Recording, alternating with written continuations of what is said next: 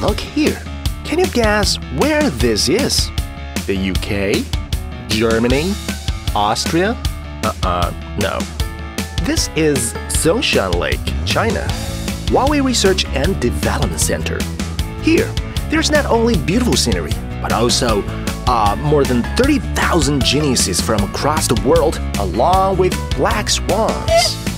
Most of the employees are young. Today, we are going to present two young and successful Huawei engineers. Hui Lin is a mechanical engineer who graduated from the South China University of Technology and contributed to the Huawei's leading 5G technology.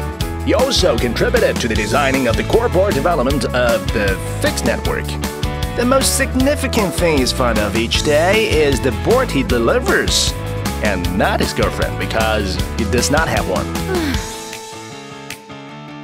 Liu Yang is a component engineer who graduated from the Delft University of Technology in the Netherlands.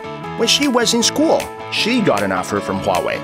She participated in the screen design of Huawei's star product, Mate 20 Pro, after joining Huawei for more than a year.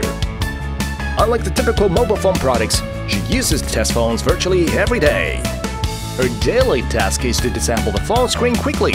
Sounds diverting, right? No, please.